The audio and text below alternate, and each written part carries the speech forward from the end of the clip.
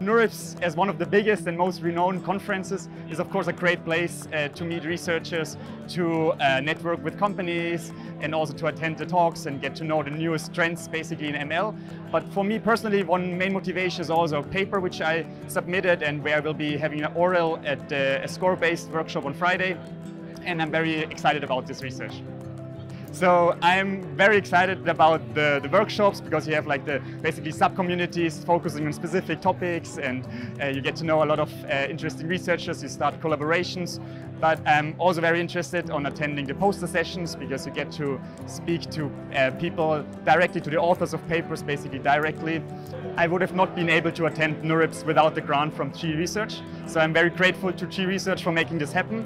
And this helps me to present my research here, talk to people, and hopefully start new collaborations which evolve from my previous research. I've spoken to a couple of people from G Research at previous conferences, and I've also been contacted by the recruitment team. I already started the interviewing process. It's a very exciting journey. And I think that their problem, which they tackle, like predicting the future of the world and the financial markets, is very interesting. And I think I appreciate their approach of using recent technology in ML to tackle this problem.